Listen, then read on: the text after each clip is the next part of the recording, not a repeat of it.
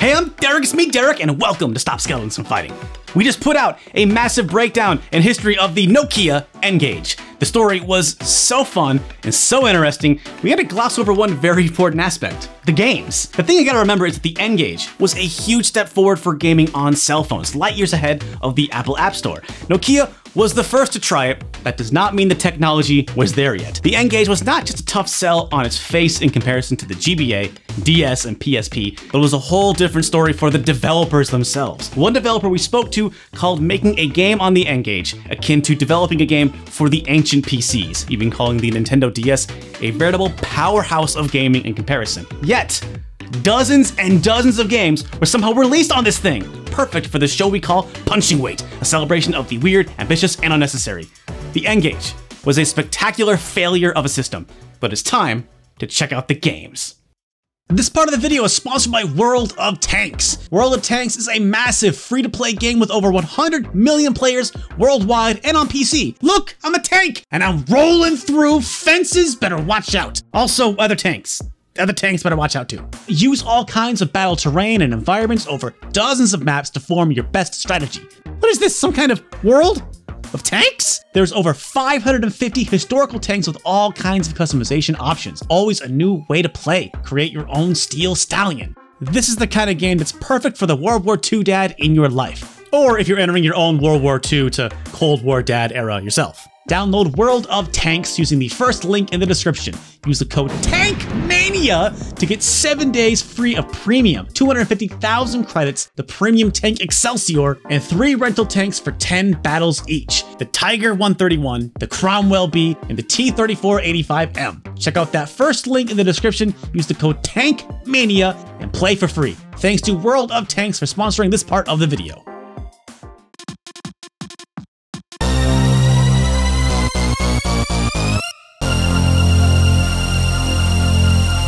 Like all the other N-Gage videos we've done lately, I'll be playing all the games on the QD model, and strap in because I'm about to treat you to some old school YouTube style gameplay footage. Filming the screen like it's 2007, baby. Hand modeling provided by myself and producer Grace. But why not just use emulation? Because we got the real thing, damn it!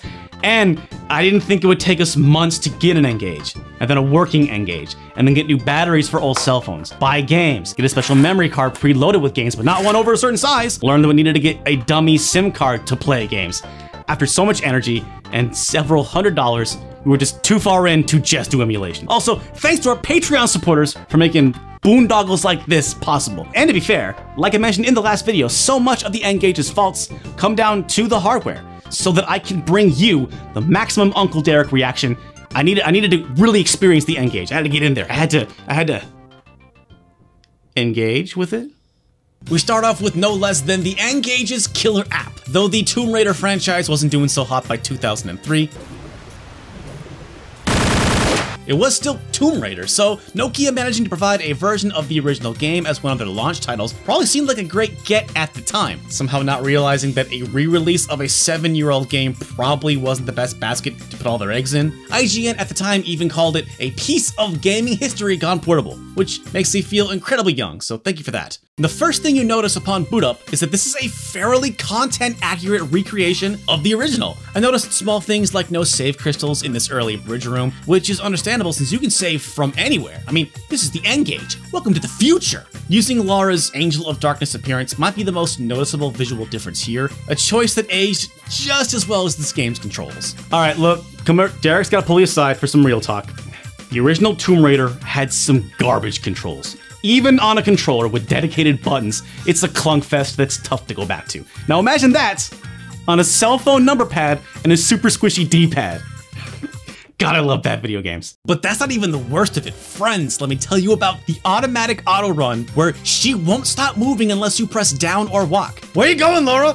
What are you running from? Porting this game to a keypad was always going to be a challenge, and this is one of those games where I think emulation just doesn't capture what the gameplay experience is, because these buttons are all kind of slippery, and the button assignment, well, I guess the button assignment's about as good as you would expect it to be, but Tomb Raider is a game that needs precision. Why add an auto run? Tomb Raider doesn't need this. Why make the controls of this game worse? My thumb started aching within 10 minutes of playing this thing, but again, I long ago aged out of the hip demo that Nokia was targeting in 2003. What I'm trying to say is that cell phone keypad Tomb Raider is a young man's game. And okay, I don't want to rag too much on this port because look at these graphics. We are in a full 3D space here, and the game holds up pretty well on the frame rate front. I don't even mind the vertical screen so much because Tomb Raider is already a pretty vertical game. On the other hand, I can barely execute a side jump, but like this, it's here. This is Tomb Raider on a damn cell phone, and it's kind of amazing. Developer Idleworks Game Studio actually added a really cool feature to this port, a movie mode, which you can access at any time by pressing the hashtag key, which back in my day, we called the pound key. I think it was because of bank accounts or for ordering deli meat over the phone. I think that was it. This mode lets you watch your game session from start to finish and even lets you do some rudimentary clipping to post on the N-Gage's online features. It's silky smooth, and it's wild how recording clips wouldn't become a standard for another 10 years. This also tied into the N-Gage Arena Shadow mode, which let you race against other players' shadow times. It's not something I can access now, unfortunately, but IGN called it surprisingly fun. There's a pull quote for the box. Tomb Raider was actually Ideaworks Game Studio's first game, so it felt fitting to mention it here first since they did a score of other N-Gage conversions. And because Tomb Raider also happened to be the N-Gage's top-selling launch title. With how much? Yep, just south of 3,000 copies for the entire launch month. I've never covered something on Punching Weight deemed to be so unnecessary by the public at large, but honestly, I think this port is impressive and is worth seeing to believe, even if playing the first Tomb Raider on a keypad is not recommended. We are not done with Ideaworks yet though. They also brought us a spectacular port in the form of Tony Hawk's Pro Skater. All said, it's pretty much a one-to-one port job of the original PS1 game, and it is solid. Most of the music and sound effects are there, oh, except for one minor thing. Superman my Goldfinger. How do you miss that? This is a direct crime against our bird lord and savior. Shame on everybody who worked on this port. Okay, but beyond that minor detail, all the levels and original objectives seem to be there. You got the apocalypse boxes, but not Superman? I'll stop. Sorry, I'll stop. It runs just about as well as the PlayStation 1 version did too. I had some slowdown, but nothing terrible. Let's get real here. Tony Hawk 1 on PlayStation weren't no spring chicken either. Loading levels does take a bit longer on N-Gage, but the retry function is really quick. Controls are the most important part to the Hawk experience, and my muscle memory just came right back to me, even on the N-Gage. This port works better than Tomb Raider, and I think it's partially due to the fact that Tony Hawk is a much less demanding game in terms of camera, and especially in terms of buttons. It's nice to play Tony Hawk and only have to worry about the 2, 4, 5, and 6 buttons. Honestly, most complaints I'd have about this port are due to Tony Hawk 1 being Tony Hawk 1. Tony Hawks 2 and 3 made incredible strides to the formula. Tony Hawk 1 has always been a little rough to go back to, and that is no different here. The weirdest aspect of the N-Gage port is that there are Tony Hawk 2 levels in the free skate mode. Not in the campaign, just the free skate mode. And it feels so weird playing them because the physics are slightly different and you can't do the manual. Also, there's no music at all for some reason. Who plays Tony Hawk in dead silence? And then some of the secret areas are already open or just straight up missing. The weirdest thing is, why keep this a secret? It is not on the box, anywhere. Yo, put that on the front, featuring levels in Tony Hawk 2. What are you doing? Overall, I could see a Tony Hawk superfan carting this port around with them everywhere. Now, for the record, it was Tony Hawk 2 that got a GBA port, and then even then, all of those were isometric remakes, and the Game Boy Color port was completely its own thing. Tony Hawk 2 got a really good iOS port, but if I'm being honest, I might take a number pad over digital controls. For 18 years, this was the only real port of Tony Hawk 1. Still, it's worth mentioning that Tony Hawk 1 was a 4-year-old game when the N-Gage port came out. It actually came out the same month as Tony Hawk Underground. But who would be crazy enough to port a PS2 game to the N-Gage? Who, I ask? We now travel to a port of a more contemporary game, 2001's Red Faction. For a quick recap, Red Faction on PC and PS2 was a novel first-person shooter with almost fully destructible environments, giving you tons of ways to blow up your corporate overlords. With GeoMod as the game's defining feature though, a feature requiring some decently strong system specs to pull off, there was no way that N-Gage was going to be able to carry that over, right? Well, if there was anyone out there who was capable of pulling it off, it would have been one of the founding fathers of the FPS genre itself, John Romero. With his newly formed studio, Monkey Stone Games, featuring another former id and Ion Storm alum, Tom Hall, Romero set out to ensure that Red Faction would make its way to the N-Gage completely uncompromised. And this is the part where I tell you that it was compromised. Of course, it was too much to expect that the N-Gage could go toe-to-toe with the PS2, but I actually left this shooter feeling that there were a lot of GBA shooters that did it better. Levels are super truncated if not completely original, and Geomod is reduced to the occasional breakable wall, which I don't really have a huge problem with on its face. The thing that I don't like is the actual movement and combat. The frame rate is decent, but enemies tend to spawn off camera, and if you're not facing walls and strafing around corners, you're gonna get blindsided, and the controls just aren't really fast enough to counter this. Also, the world feels empty and unmemorable. Unlike the original game, you start this red faction with weapons because enemies don't drop anything. And what feels like a new emphasis on platforming is really touchy. I never loved Red Faction's controls on the PS2, but here they have two different options that are activated by pressing 7 and switching to what could generously be called a dual analog style control, minus the jump button. It is baffling, but someone had to do it, right? At least it manages to run well, but the game never really throws that much at you. It's just kind of a boring slog. I don't know if it's because I'm expecting more from Romero or because I'm such a pocket FPS connoisseur, but I was extremely whelmed. It was a whelming experience. One of the reasons I even wanted to bring this game up is because John Romero became a bit of a spokesman for the N-Gage. He seemed to really believe in Nokia's concept, even accidentally leaking the existence of the QD model way before he was supposed to. I don't think this is a great game, but it got pretty savaged by reviewers. This is not Romero's finest hour, that's for sure. At the end of the day, it's fine, but this port doesn't really feel like Red Faction, and for the record, isn't even a good example of what this system could do with an FPS. For that, I would turn to Ashen. Now, here is a shooter that is doing things that could not be done on the GBA. Ashen is an original FPS made by Taurus Games, the same people responsible for the awesome Doom 2 and Duke Nukem 3D GBA ports. Man, Taurus ruled the GBA and they ruled the N-Gage too. Playing this game after Red Faction is a revelation in comparison. The music is kind of catchy, the sheer number of textures and lighting effects, oh my god, this reload animation, this is what punching weight is all about, folks. Shooting feels really good, the controls actually make sense, the enemy design is excellent and creepy. What is this spider thingy? I don't know, but I love it. I did notice more slowdown in this game than in Red Faction, but I'd rather play Ashen any day of the week.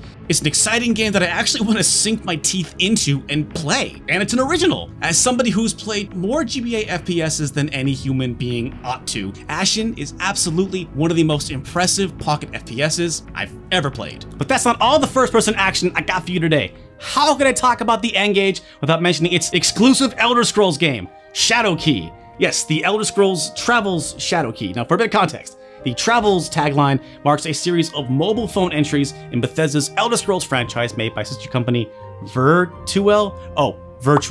I see what you're doing there. Studios. This is actually the third Elder Scrolls game made for phones, if you can believe it. The first two games, Stormhold and Dawnstar, do their best to evoke something like the original Elder Scrolls Arena, but within the limits of Java, aka J2ME phones, of course. But with the power of the N-Gage, they had the chance to really go for it. Nothing holding them back now with the N-Gage. Technically, Shadowkey is an original game, not a port. So that's two originals now, sorry. But I was so impressed with what Virtual and Helper Studio TKO pulled off here that I had to show it off. So sorry for the clickbait, but now that you're here, get a load of this game. Oh yeah, this is the good stuff. Not only is this game in first person, it is also open world. They even fit in parts of Skyrim, Hammerfell, and High Rock in here.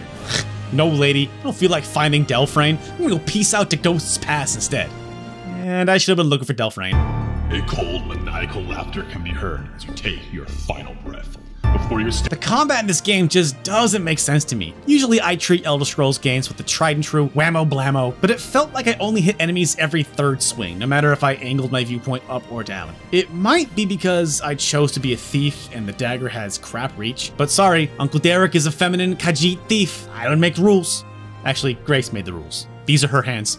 Send your complaints to producer Grace. But overall, the 3D movement, the open world, the textures, the Morrowind music, the spec options, this is a huge upgrade from the two mobile games. Now sure, sometimes there is slowdown, but I prefer the sheer ambition in this game over something like Red Faction any day. And that's not all, folks. This game even had co-op via Bluetooth. Yes, the first Elder Scrolls game to have multiplayer came out in 2004 for the Taco phone. I didn't try this out myself because there currently isn't an N-Gage emulator that supports Bluetooth, and emotionally I wasn't ready to go out and buy another N-Gage. Though I will do it if y'all want me to do it. Cena, I'll do it for you. If you don't want me to, then I won't. We got other stuff I can do.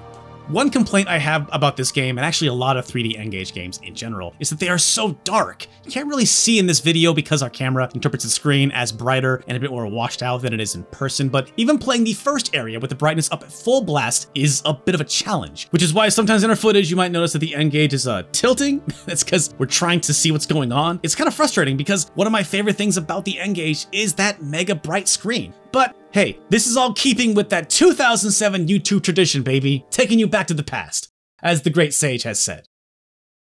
The N-Gage ended up having a library of around 60 games, so I think it's gonna be a well I go back to because there's so much to talk about.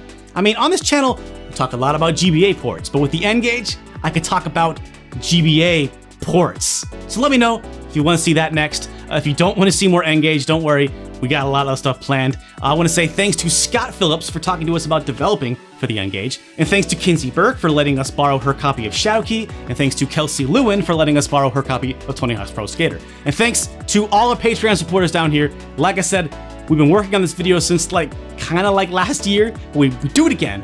We do it for you. We appreciate the support. We appreciate the love. We're actually filming this on May 20th right now, and this is the 6-year anniversary of the Monster Party video, which was the first video of Stop Skeletons and Fighting that we released back in 2015. That was the first Patreon supported video. So, yo, it is officially 6 years we've been supported, and we love every single one, past, present, and future. So, speaking of the future, we get back to work, keep making more videos. See you again real soon. Thanks for watching. Stay powerful.